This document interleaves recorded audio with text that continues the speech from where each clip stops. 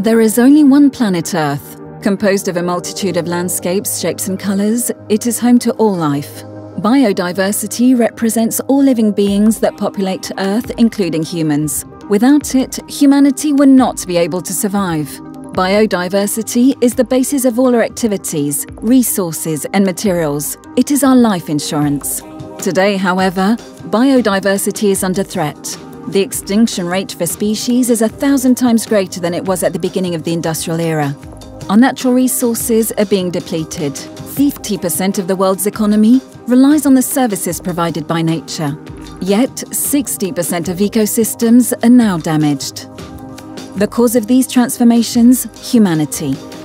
Change in land use, habitat fragmentation, climate change, pollution, and invasive species. We must therefore act collectively and quickly. How?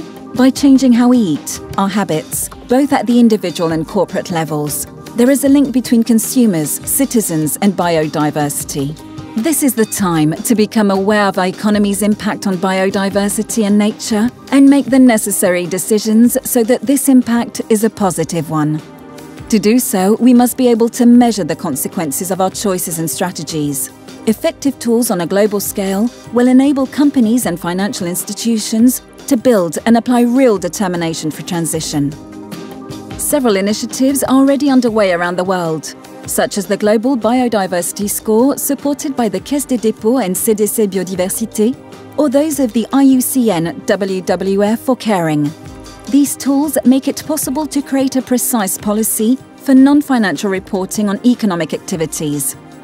With the creation of a task force on nature-related financial disclosure, TNFD, in 2021, accelerated by Global Canopy, the UNDP, UNEP and WWF, it will soon become possible to redirect financial flows towards activities that deliver nature-positive outcomes.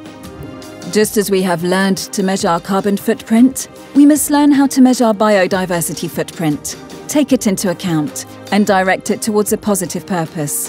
What is in danger can still be saved.